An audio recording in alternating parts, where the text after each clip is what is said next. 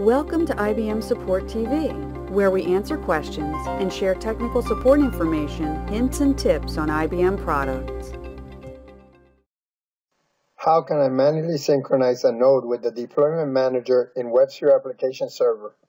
For this example, make sure the deployment manager is running and the node is stopped. Log in with your credentials. Click System Administration. Click Deployment Manager. Expand ports.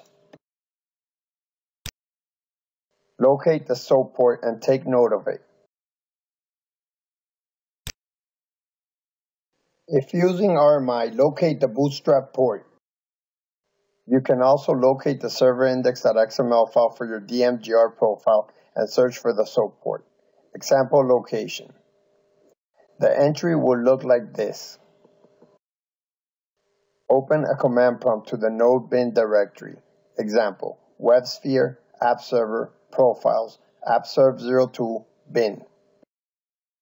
Type syncnode.bat, DMGR hostname, DMGR SOAP port. If security is enabled, you will be prompted for credentials. Input credentials. Click OK. The following message will be displayed. You have successfully synchronized the node with the deployment manager. Thanks for watching this episode of IBM Support TV. Please leave a comment with topics you would like to see in future episodes. Until then, stay tuned.